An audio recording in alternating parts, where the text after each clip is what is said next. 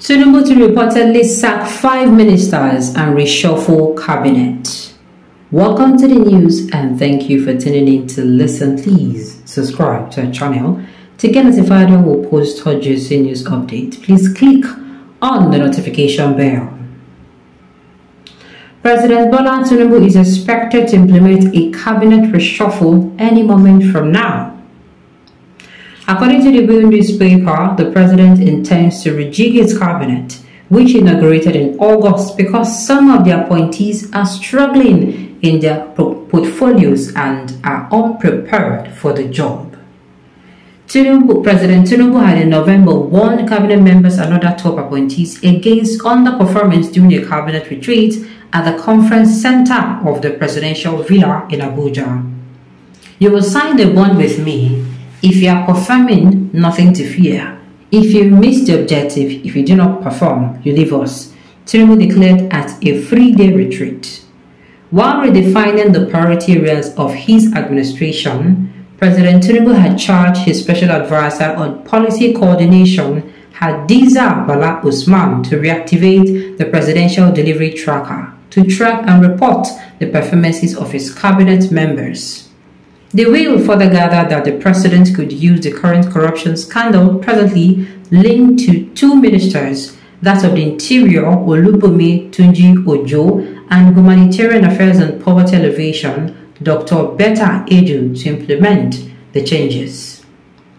While the president, Tinubu, on Monday suspended Edu from office, Tunji Ojo has also been linked to a firm, New Planet Projects Limited, which received 438 million naira as consultancy fees related to the National Social Registrar contract, part of the controversial 3 billion naira contract awarded by Edu. Although the will cannot immediately confirm the minister that will be fired from the cabinet, one of the sources said as many as 5 could be dropped.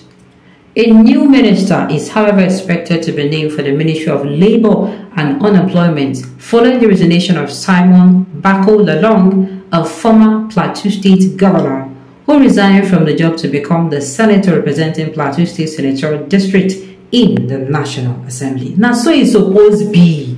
Now, this kind of news I won't hear. See, I keep saying it. Let them be tying the accountability of the ministers to the presidents.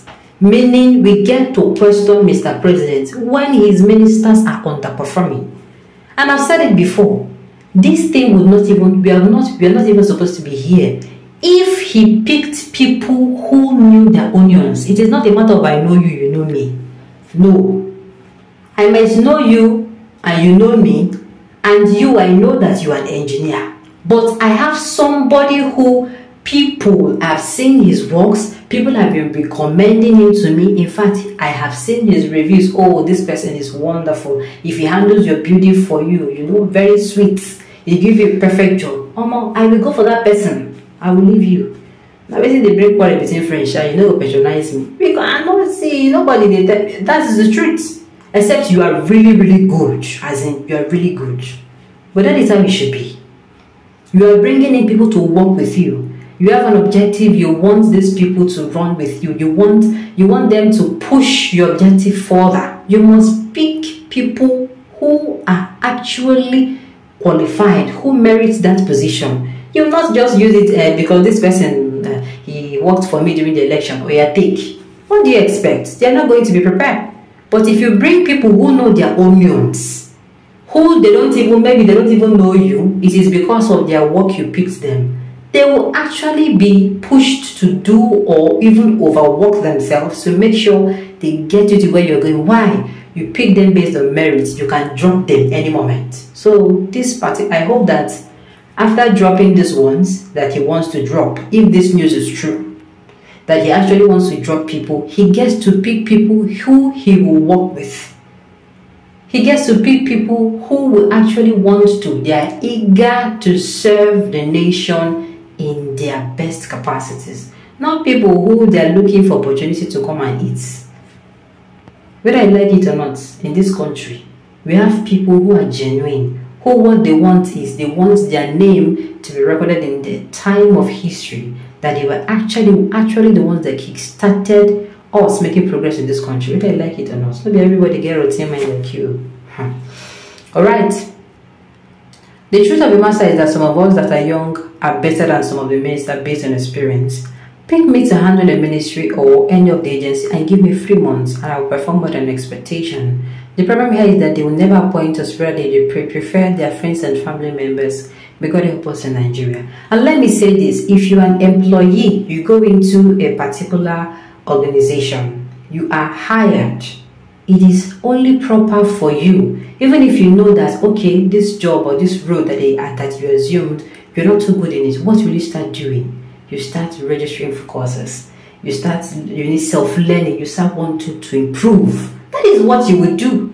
You will start gaining knowledge and implementing it so that you will become that person that gives out results.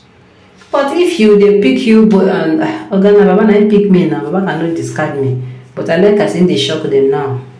If this is true, I like saying give them shocker, make them go as anybody want that perform. Go as long as the Minister of Power is removed, it is okay with me. Maybe your president be Minister of Power. Why did you get your story? Until I read it on Eagle Line Punch. That's what I'm saying, if this is true. Where did you get your story? Until I read it on Eagle Line Punch, Vanguard, Independent, New Telegraph. Okay, that is it. That's what I'm saying, if this news is true. If this news is true, then no problem. But I'm not going to be surprised if this is true, if you ask me. Because the number of people who are going to be linked to this Edu scandal, that's not only one person money now. You know how many people go chop inside that thing? How many billion? It's more money. I beg my president, I am here. If it is SSA minister, I do not care. I am not too young to work with you, sir. Okay. Mr. President, remember that you were rigged into office. Please don't forget, I don't understand. And you never say anything wrong with that. The leader of corruption is fighting corruption. What a country. With the looking at, let me say it. He's already there, B. It will even be better if he even fights the corruption. It will change a whole lot of narrative for Nigeria. There is absolutely nothing wrong that you enter through the back door and you start doing right. Is that not what we want? No, wait, we don't want anybody to enter through the back door. But fine, he's already there. And you say make him no do well because he entered through the back door, he should keep. No, now. Too wrong, they say, cannot make it right. Alright, on this note, we have come to the end of the news. We say thank you for tuning in to listen. Until I come your way next time, enjoy the rest